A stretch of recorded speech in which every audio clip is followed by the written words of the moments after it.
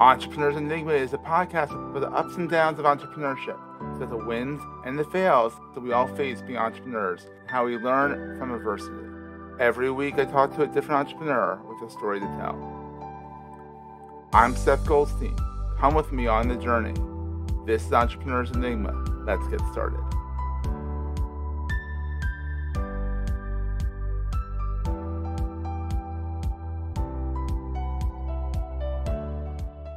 Hey, everybody. Welcome to another edition of the Entrepreneurs Enigma podcast. I am, as always, your host, Seth. Today I have Tanya Alvarez, right? I did that right? First try? Nice. Yes, she is the owner and chief bottle washer over at OwnersUP. And her game is to make sure that everyone can be self-sufficient and really rock their business and their life. At 25, Tanya self-funded her New York City ad agency with credit cards. Sounds familiar. That's what I did with my little agency back in 2007. I was like, yeah, I have to do with credit cards. And she went from 0 to 1 million in revenue in the first year, which is very impressive. And then she showed the 42 countries and then the Boston and New York Marathon and Half Ironman while battling a rare brittle bone condition. That's hard to say. So that's impressive that you did all those things with with your bones being brittle. I mean, that's insane. But you did it. So rah rah rah. It's awesome. And she's a classic underdog who's like not gonna let anything keep her down. Rah rah rah. And now she's in Minnesota and braving the Minnesota weather. So which I can relate to right now because it's snowing in Philadelphia. So, but not like it does in Minnesota. It's not negative something. So, I think right now it is -5. Oh my God, it's like 25 here. It's not bad. It's just snowing. -20. Oh, -5. Oh, burr. So how's it going, Tanya? How you doing? Great. Thanks for having me here. Always a pleasure. So how did this all get started? What made you want to start an ad agency and do it with credit cards? Yeah, who does that, right? I do. That's how I ran my business. That's how I run my business. Yeah, I run it that way. Right. You figure it out. It kind of puts you on the hook somehow. Yeah. So when I graduated, all the startups, there wasn't as many startups going on. So I found the few that were, and I worked every position possible. And then at one point at 25, I was like, wow, I want to start my own thing. I think I have enough kind of played in every role. So I asked my mother, I'm like, you gotta get some sort of feedback from someone. And I was like, hey, should I start my own thing? And she's like, yeah. And I was like, what happens if I fail? And she goes, you'll be exactly where you are now. And I was like, you just go back and get a job. Yeah. Yeah. And then I go, well, what happens if a company doesn't want to hire me because I failed? She's like, you wouldn't want to work for a company like that. And it's true. At 25, like you have nothing to lose. So I went for it, and we weren't one of those like well off. Like if my mom wasn't going to save me, nobody in my family could save me financially at that point. So that's what I did: credit card, and just worked my way through. Yeah, it's scary at times, but you know what? It's worth it at the end. I mean, you went from 0 to 1 million in the first year. I didn't do that. I still haven't done that. It was hard. It's a lot. And then the craziest thing I did, and that was because you're 25, and this is before Instagram, and it was like so cool to work from anywhere. I wanted to travel because like growing up, I came from a low income household and was my single mom raising 4 kids. Oh, geez, God bless her. I never like got to travel or do anything. So I was like, I'm going to travel. So I would go to places, book, my birthday's on June 1st. I'd book somewhere right around Memorial Day weekend for like a week. And then around Christmas to New Year's, I'd book something far away. So like think of Asia, Thailand, Vietnam, all those places for 2 weeks. So this is what really was a trick. So I had a team of people before. It was like, I had some people in the US, and then I had people in Colombia. Oh, we're going to take a quick break, hear from our sponsors, and get right back to the show. So that's why I was able to leverage that. And so I was not micromanaging them. And if I wanted to go away to these places, and like if I was going to go hike Machu Picchu, like there's no internet connection. So it still isn't. If things go down, it's going to go down. So it forced me to create systems and processes that run without me, and made me realize like if there's an emergency that's going to happen, my team needs to like step up and do it, and I can fix anything. And know how to do it. And know how to do it. Like how would Tanya do it? What would Tanya do? And that's the thing with most businesses. Like now, most people say they want to be away, but they're terrified Oh yeah, of it's going away. terrifying. Yeah. But if the system's in place, it helps. Like when I leave, I say, watch X, Y, and Z for me. And I put a system in place, and they're not permanent systems, which they should be, but like they're at least like these are the ones that possibly will go down. Hmm. Make sure they don't, essentially.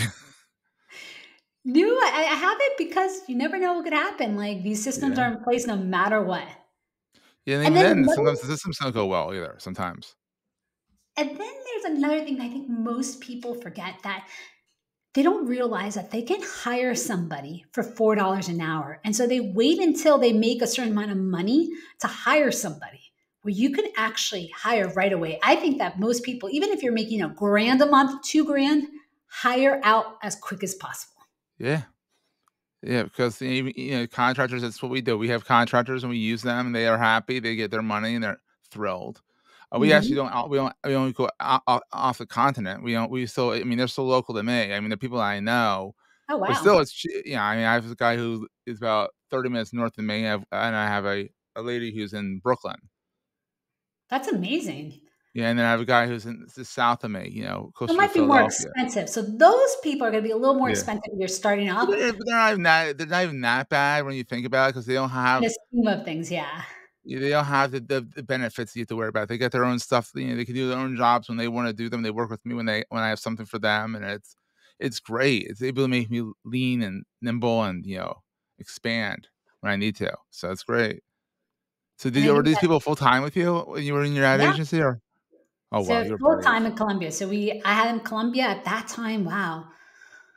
Their account managers, I think, paid 500. Then I also had a CTO in Columbia too. Well, you need someone And down there, exactly. So so no, it was like I wanted to build technology at that point. I wanted to kind of build like this call center software that like filters in all this information and like tracks things, like all this all stuff. So we just 25. That's awesome. yeah, why not? So Why we not? started, and it was cheap. And it was a win-win because they were getting paid really well, and Yeah, because I was down able there, to build it. $500, is a lot of money down there. So that's my first advice: hire Yeah, abroad, a place where I don't know, $500 or $600 goes far, and they're yeah. happy. You're happy, and then you can start Mhm. expanding from there. Exactly. Did you have anyone stateside too eventually, or was it all at Columbia? We did get some people. We had like account managers that were in person, right? Yeah, And we so that call they them could affiliate go talk to managers. people. Yeah, that makes more sense. Sometimes you need put faces to the name and stuff like that. So, oh, that's wild. And so you did that for a while, and then you ran the marathons and the half Ironman, which is insane to me. And like, That what was made you want to do those? I mean, you had a brittle bone condition. What made you say, "Well, hell with this. I'm going to go run the marathon"? Well, my sister has like the very severe, and it's called osteogenesis imperfecta. Oh And yeah, I think there's a movie. What was it? Breakable. What's the guy? yeah, yeah, yeah, yeah. He had it, right? So Yeah. I have this level, but I didn't know until I ran the 70.3 Ironman, and I did That's where a they find out. yeah, I had a stress fracture. And that's when they found out I had it. And I was like literally walking on it for a month and not even realizing it Well, until you're my tough. employees were like, I've seen you do some crazy races. You've never popped an ibuprofen and you're popping it every morning. And they're like, Oh, you because got to it go to the doctor. hurts. Yeah. Yeah. Because I was just like, oh, maybe I'm just sore. The half Ironman was brutal. Yeah, I'm sure. The goal I is to mean, it do sounds brutal. Yeah. the goal is to do a full Ironman when science catches up to because like my cartilage in my hip is 1/3 gone. Oh yeah, yeah. So You don't want to make the other 2/3 go away. You want to let's get it generating again first. That yeah. makes more sense. Yeah. That's So you did that. You did the New York Marathon and the Boston Marathon. So it's like the two big, I mean, these are like top-notch marathons. I mean, like, these aren't just like, Philadelphia has a marathon, great. Like, I mean, I'm from Philly, so I'm proud of it. But like, Yeah. I mean, you hear about the Boston Marathon, you Austin hear is the about the one New that you York want to get Marathon. into. It's like Yeah. this is a big deal. So was that after the? Was that before or after the Ironman?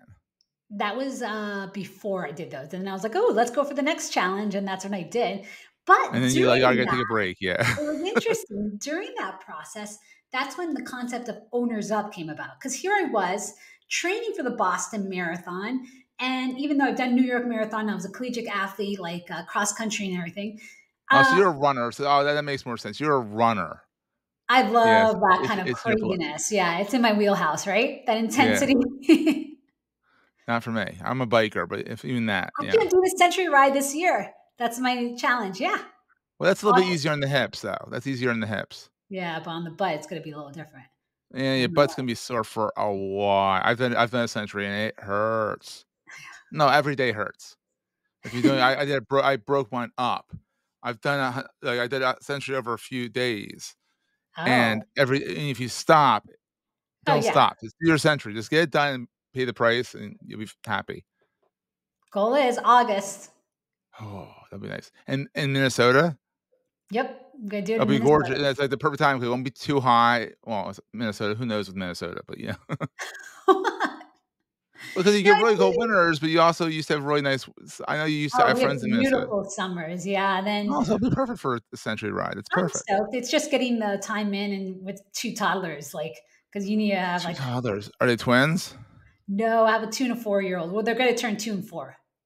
Alright, so you have a toddler and a punk. And a punk, yeah, I guess so. You have 4-year-old. The toddlers, you think they're punks until they turn 4, and it gets worse. It gets Oh worse. no, I have I an was looking for 11-year-old. reasons. Oh my god, it's a ride. It's a trip, to say the least. So anyhow, so you've done a lot. You've done the corporate grind to 25, and then you did the crazy thing that I did too, start a business. What's the best thing about being an entrepreneur in your mind? So there's a pros and cons to it, right? It's the There freedom is. to I'm gonna like ask kind you of the cons too. Yeah, yeah. yeah, it's freedom to do anything, to just think of stuff and kind of actually get to see it to fruition, Mhm, right? Because like sometimes when you work at a company, you really don't know what's going on. The con mhm. is shiny object syndrome, right? It's like, oh, I want to do this, oh, I want to do that, and then you're kind of like All over the place. zigzagging everywhere and not having a big purpose. And it happens Mhm. to entrepreneurs. I would say late it keeps on until like I don't know they have a board that keeps them accountable, right? Even then, sometimes they're like, I want to do this." They're like, "No, no, no, no, no, no, you can't do that." Yeah, Yep. that's wild. Then what keeps you up at night besides your kids? Yeah. Um, no, I'm actually a good sleeper. So when you're That's saying, like, awesome. yeah, that's a rare one, right? I think That's a I'm rare one for probably get entrepreneurs. There's exhausted. always a Yeah. worry. Yeah, What am I worrying about? No, recently I haven't been worrying, which is that's good. great. Just rocking and rolling. That's what I like to hear. So here's the big question: what is the most important thing to carry with you all the time, besides a set of running shoes? Was Now that? it's like the phone. I never thought I was going to be one of those people who pay with Apple Pay. I was like, who Is will that ever fun? use that? And now I'm like, oh, you don't carry Apple Pay? Oh, great. I don't have a credit card on me. Like, how am I going to pay? Yeah, no, it's insane. And And then then like, what about on the woo woo side? Like, what do you carry internally, with oh, you like all the the time? values and stuff. Yeah, Got it. The woo woo side. the woo Uh, woo side. That's a technical term. yeah, I love it. So mine is more about looking to like values and then Mhm. really seeing, actually, it's further. Now that I have kids, once you have kids, your legacy changes and how you think about life. Now you're not like chasing this goal just to have it. Before, I think I was ego driven.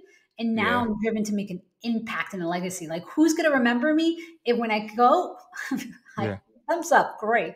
yeah. Go ahead, Exactly. Thank you, Macintosh. Exactly.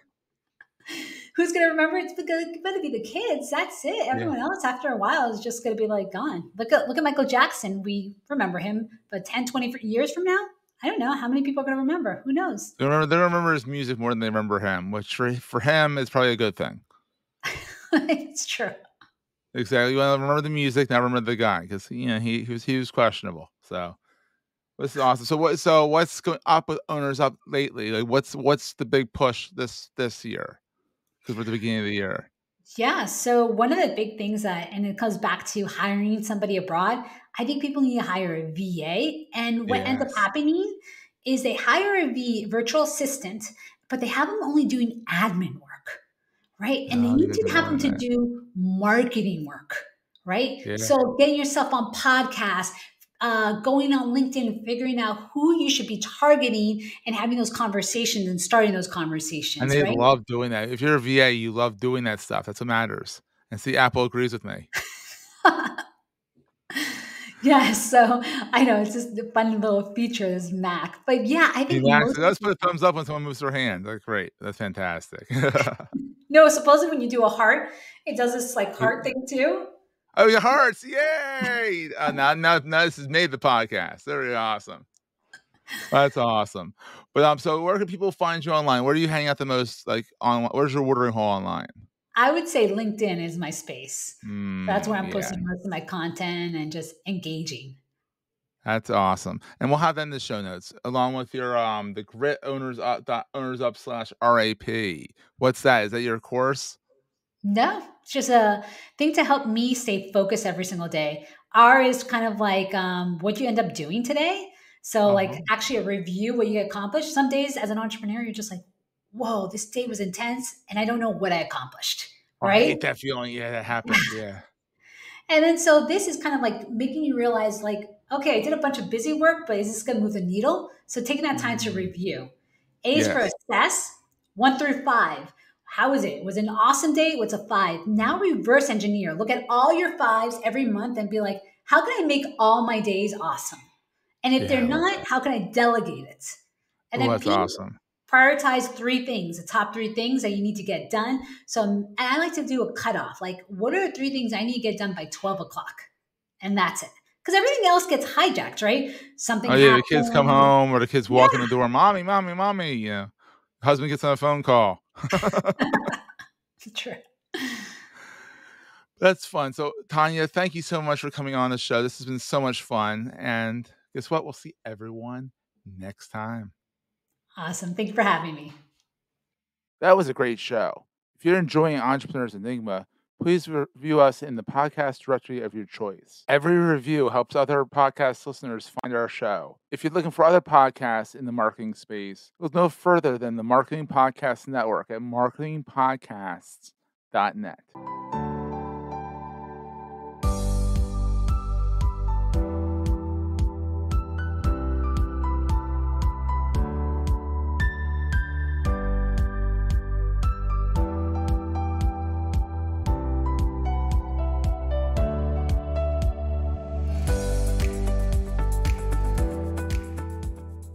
Goldstein Media hopes you have enjoyed this episode.